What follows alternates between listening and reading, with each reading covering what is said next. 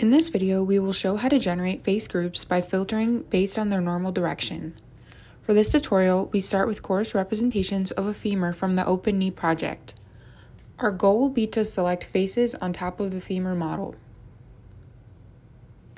In order to use the Select by Normal feature, select the face group of interest by choosing Normal feature in the Operations tab, or Select by Surface Normal feature in the top toolbar.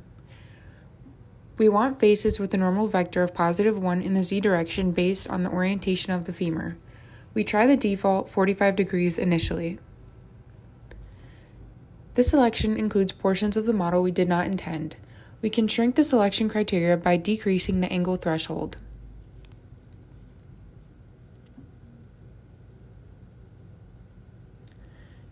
Subtraction and freehand selection can be used to clean up remaining portions of the group that we do not want included. Press Ctrl D or Command D or the Duplicate Cells option in the top toolbar to create a new face group that includes the newly selected surfaces.